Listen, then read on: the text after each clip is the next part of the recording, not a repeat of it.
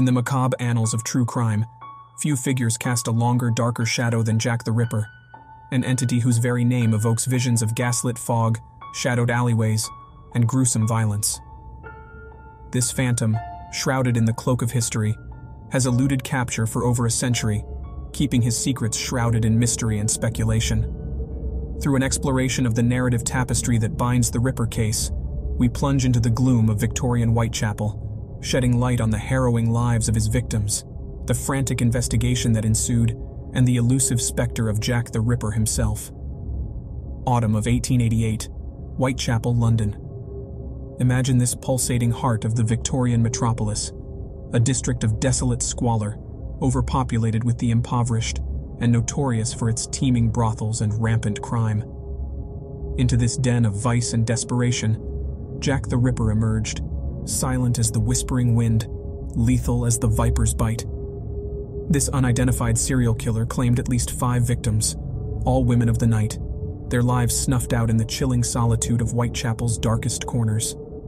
Mary Ann Nichols, Annie Chapman, Elizabeth Stride, Catherine Eddowes, and Mary Jane Kelly. Names etched into the chilling legacy of Jack the Ripper, forever united in death. The nature of their demise was as gruesome as the annals of Victorian crime could offer. Each victim's throat slashed, bodies horrifically mutilated in a ghastly exhibition of overkill and evisceration of their very humanity. No psychopathic spree of this scale had been seen before, instilling a terror that pulsated through the heart of London. Fear's icy tendrils crept through every stratum of society. The name Jack the Ripper, taken from a letter sent to a news agency, seemingly by the killer himself, became the whispered nightmare of an entire city.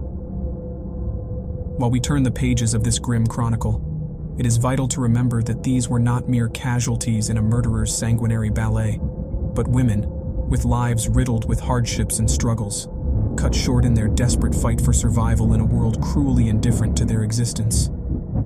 The authorities of the time, ill-equipped for such a crisis, scrambled to assemble an investigation, their efforts encapsulated in the extensive, albeit incomplete, case files we have today. Detectives Edmund Reed, Frederick Aberline, and their contemporaries scoured the city, their minds haunted by the cryptic specter they sought, their souls burdened by the urgency of preventing another monstrous act. The criminal profile developed by Thomas Bond, the pioneering police surgeon, painted a picture of a killer as elusive as he was deranged.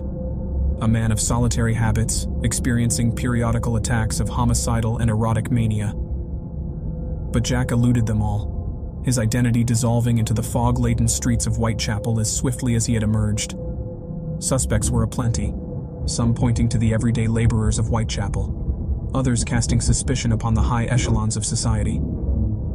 Each theory, each suspect, from Aaron Kosminski to Walter Sickert, added a thread to the tangled web of Ripper lore, but none offered conclusive evidence.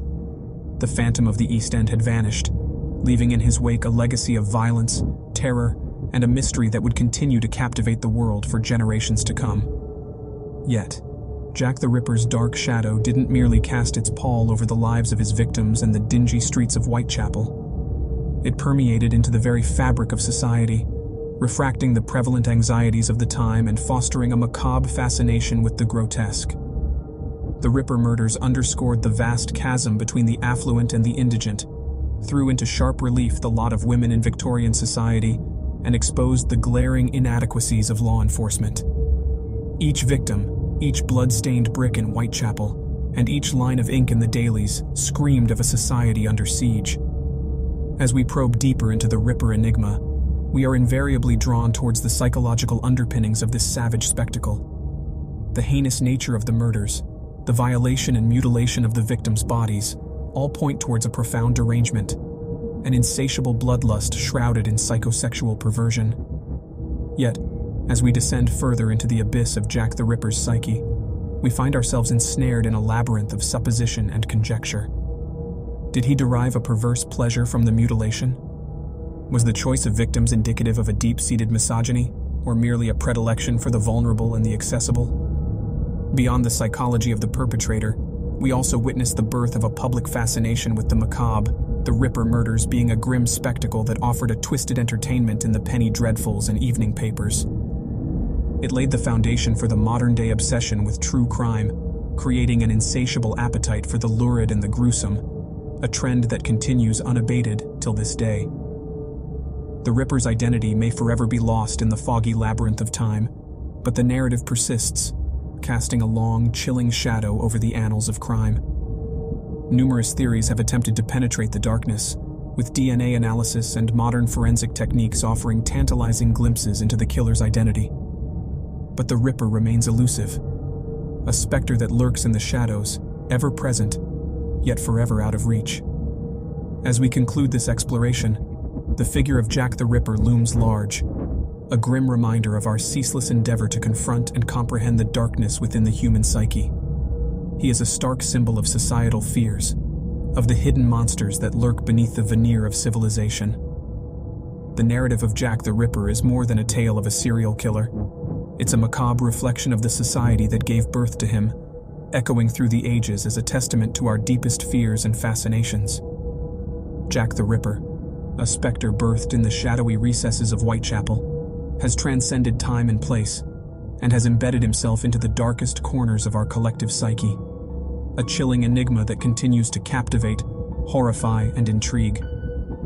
When you subscribe, be sure to hit the notification bell. Click here for more true scary stories.